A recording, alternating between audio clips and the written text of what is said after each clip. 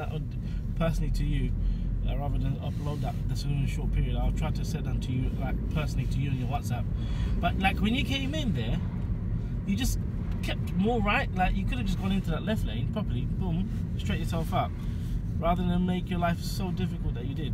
All right, let's start again. This mock test will finish at 24 past. Yeah. Okay.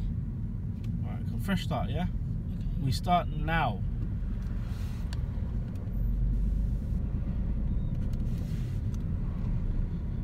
Okay, I like to pull up somewhere. Actually, don't ignore what I just said. Just keep it going. Just realise there's an island there. Would end up blocking the road.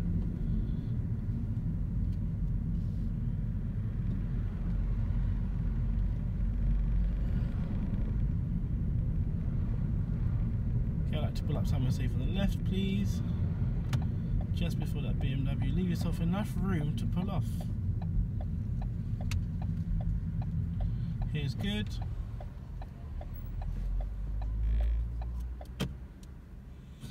Okay, Donna, whenever you're ready, I'd like to just drive off. Okay.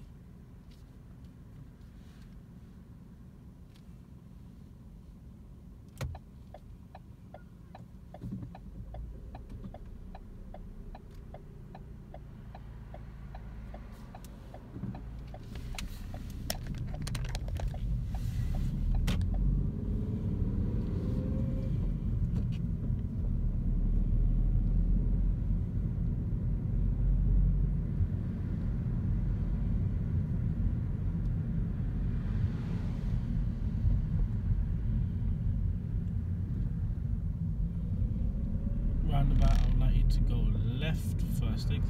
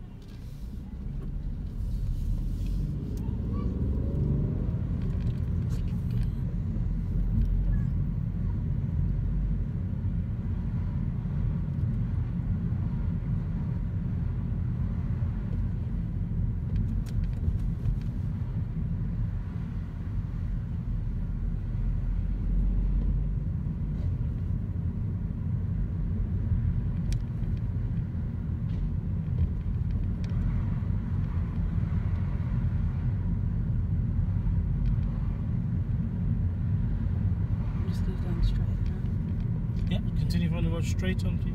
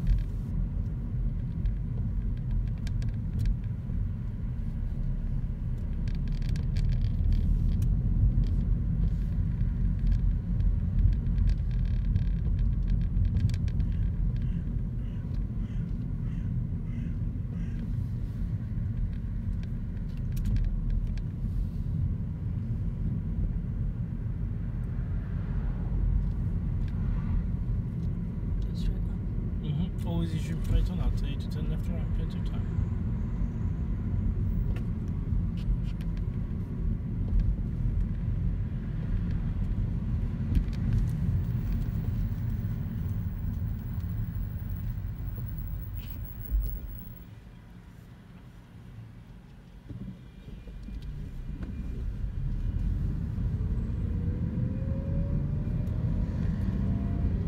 Alright, to pull up somewhere safe on the left behind that white car, leave yourself enough room to pull off, please.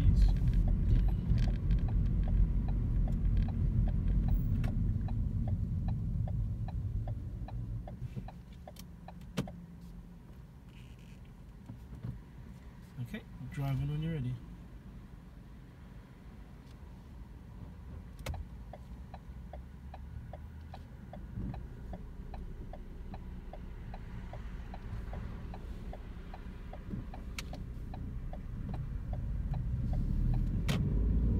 Next left.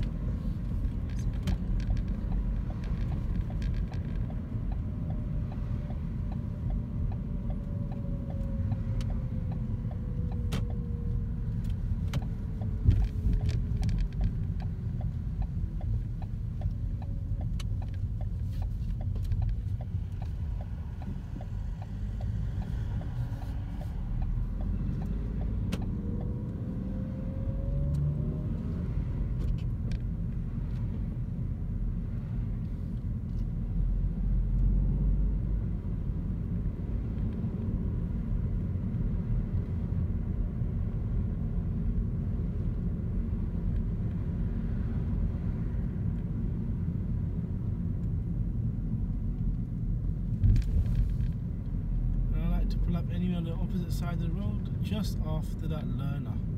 Okay.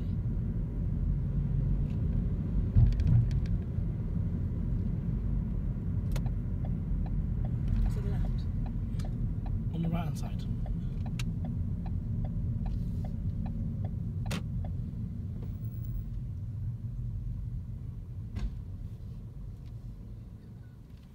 Okay, whenever you're ready, Donna, I'd like to just reverse back 2 car lengths. Keep a reasonable distance between yourself and the curb and just drive back traffic. Okay.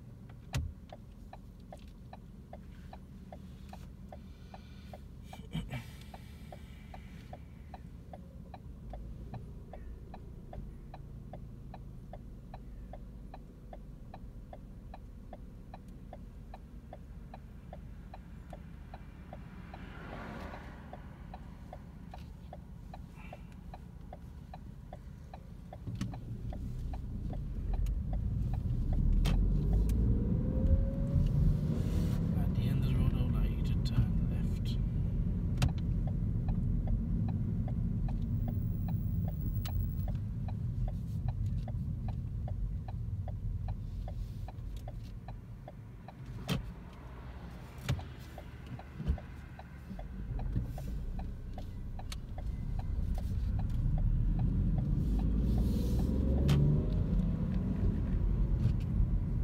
And again, I'd just like to pull up anywhere safe on the left, please.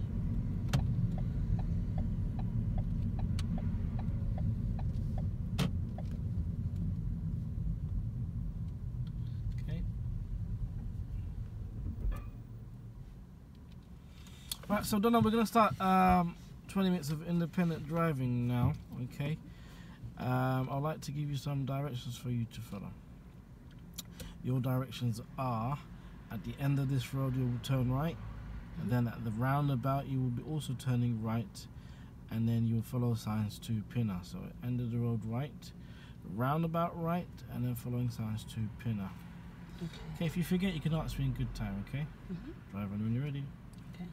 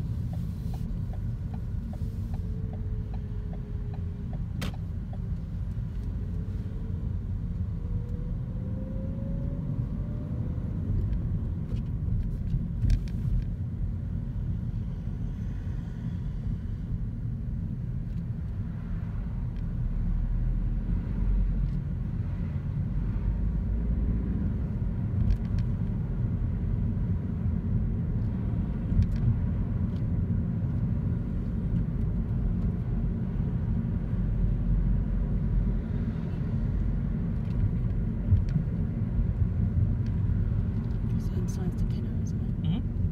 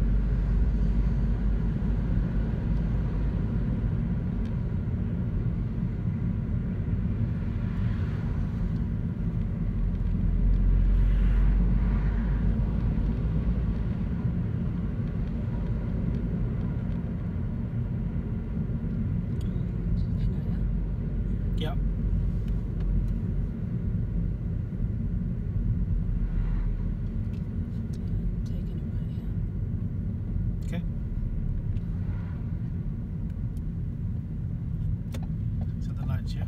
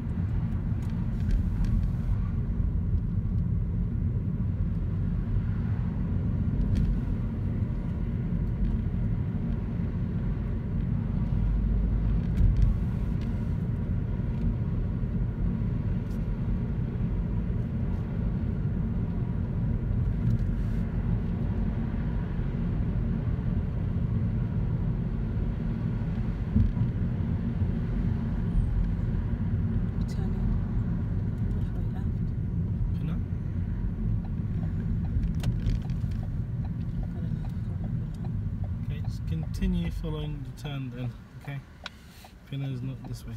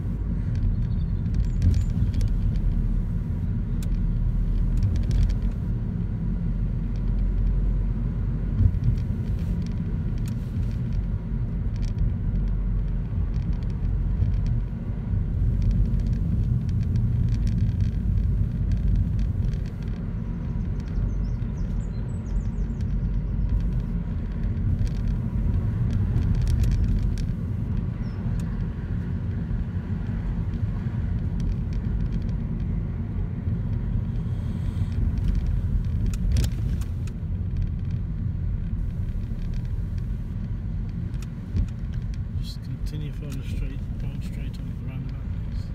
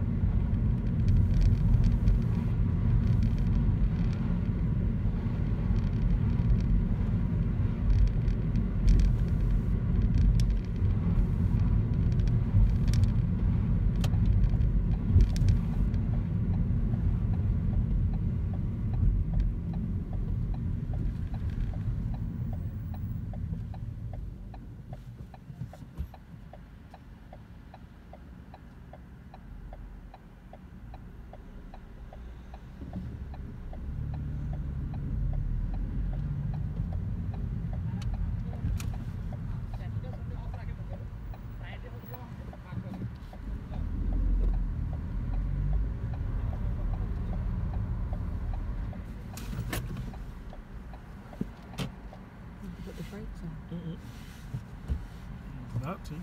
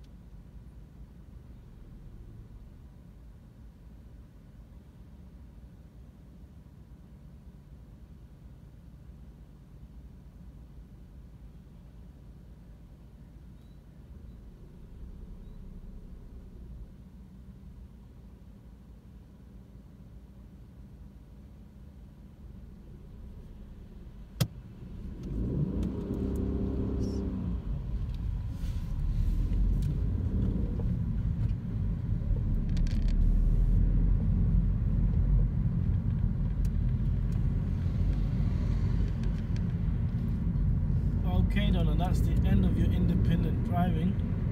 I will direct you from now onwards.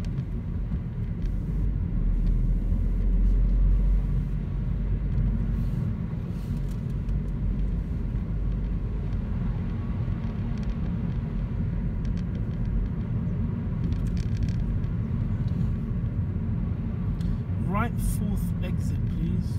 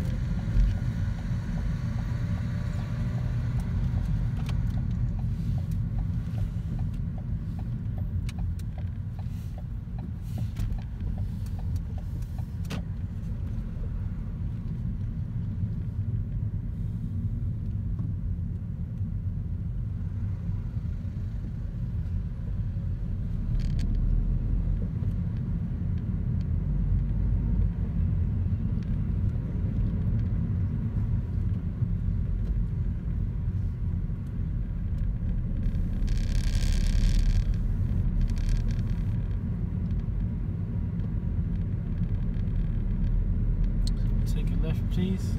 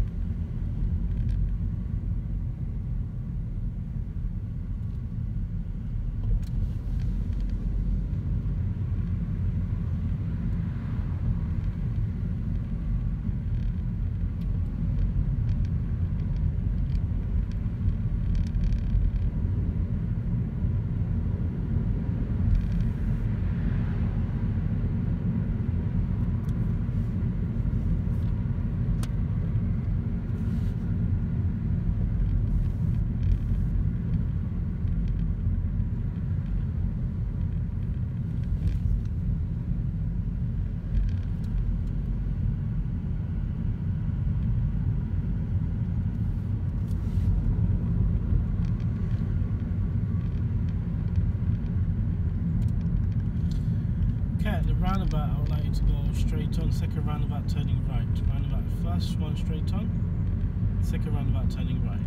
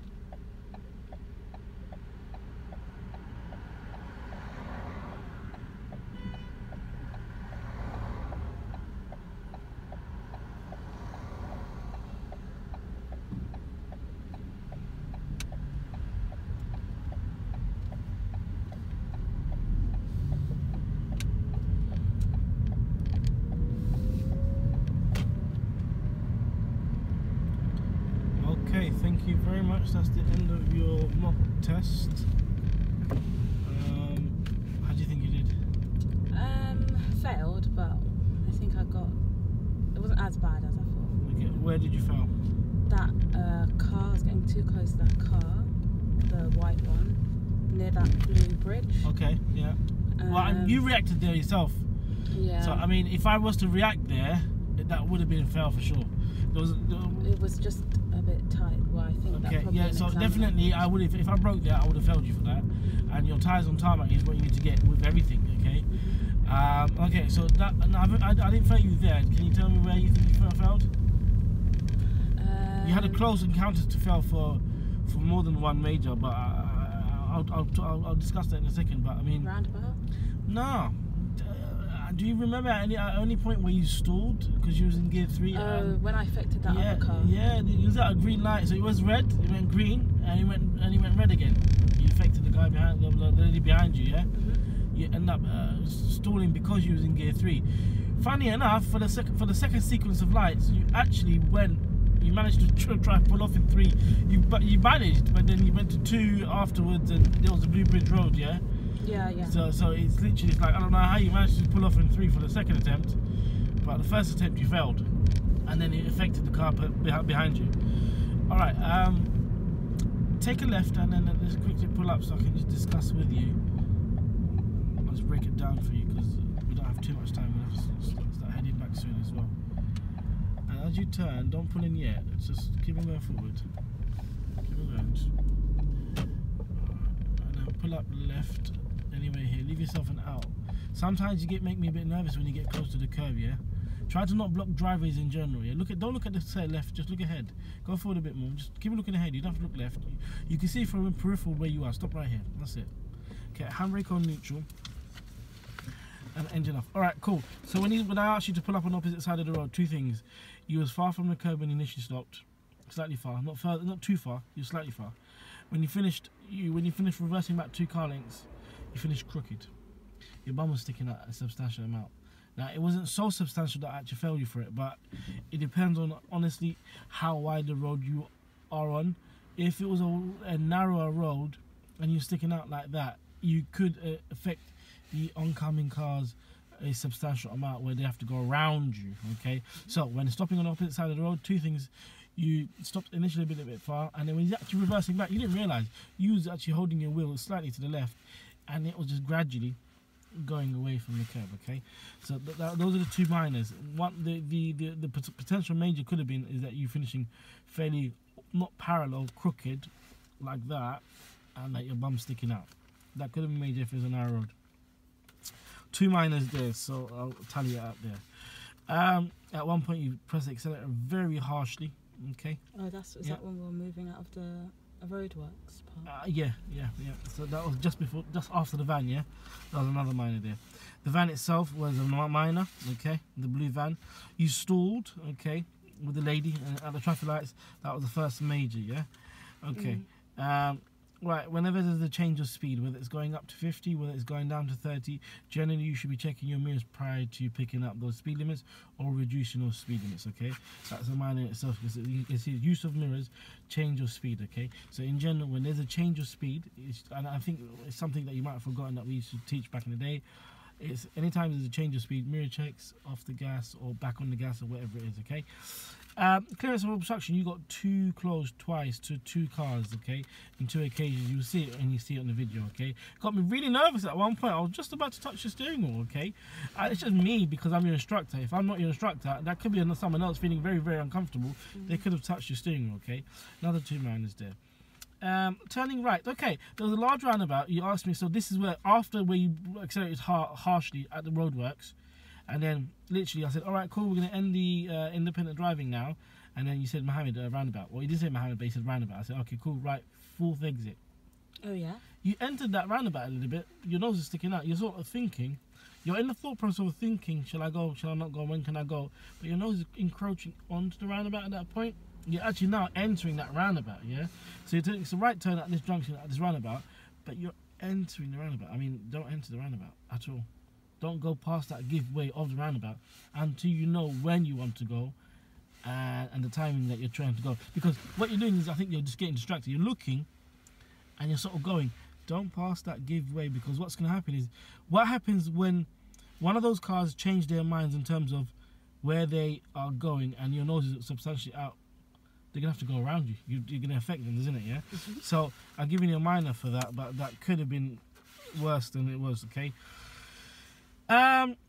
Okay, pedestrian crossing. When you accelerated hard at the temporary traffic lights, the roadworks, before the roundabout, there's a zebra crossing. You accelerated really sort of quite fast, passing this pedestrian crossing. Maybe you looked and saw it was clear, but it's difficult to see children crossing the zebra crossing. So I mean, one thing that you're not anticipating is, like, I don't know whether you paid attention to the zebra crossing. I'm sure you somewhat did, but your speed wasn't catering to any potential children that might be running behind the vehicles. Because you've got a nice clear stretch over here, okay, and you've got queuing traffic on the opposite side, and it's blocking. There's obscurity on the right side of the zebra crossing. I myself didn't understand whether it's super clear or not. I don't know how you was able to decipher that. Does that make sense, yeah?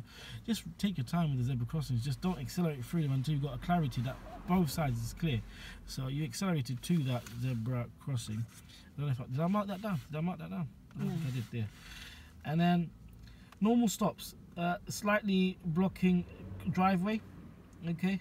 So when I asked you to stop, as we started the independent driving, I think it was the independent driving, was it the independent driving? Anyway, there's one occasion you slightly blocked up. Yeah, it was just when we started the independent driving. I said, all right, at the end of the road, turn right, roundabout right, and then you are going to follow signs to Pinner. Oh yeah. Yeah. The beginning, just at that, when I asked you to pull up, you number one pulled up and your nose was slightly encroaching and slightly kind of blocking the driveway on the left hand side.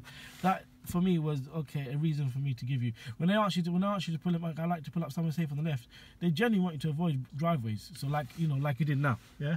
You're not blocking any driveways. It's perfect, okay. In general, unless they say to you, right, don't worry about blocking the driveway for this occasion, and they'll tell you that. Okay. You also, I gave you another stop for, I think you was too close to car in front. Yeah, so in other occasions you didn't give tyres on tarmac, okay. So that was another, and you'll see it in the video anyway when you look back. And awareness and planning, you missed Pinner. Yeah, okay. And then we eventually found, luckily for us, another sign telling us how to go to Pinner. Yeah, because I remained silent for a long period after that because I didn't know what to, I couldn't give you anything at the moment. So I was either looking for signs to give to you or directions. But to be honest with you, there was only roundabouts coming up, and I wanted to stay in a particular route, so I had to sort of stick to just not staying silent until I found some relative signs that I wanted to give to you.